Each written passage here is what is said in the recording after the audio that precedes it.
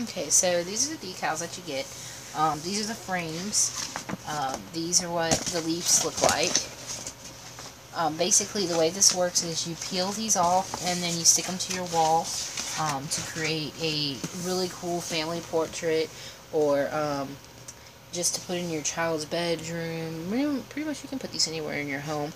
They are peel and stick. You just peel them off and then you stick them where you want to. So far, I really haven't had any problems or issues with them, and I like them, and I can't wait to actually get it all in one piece and up and ready to go.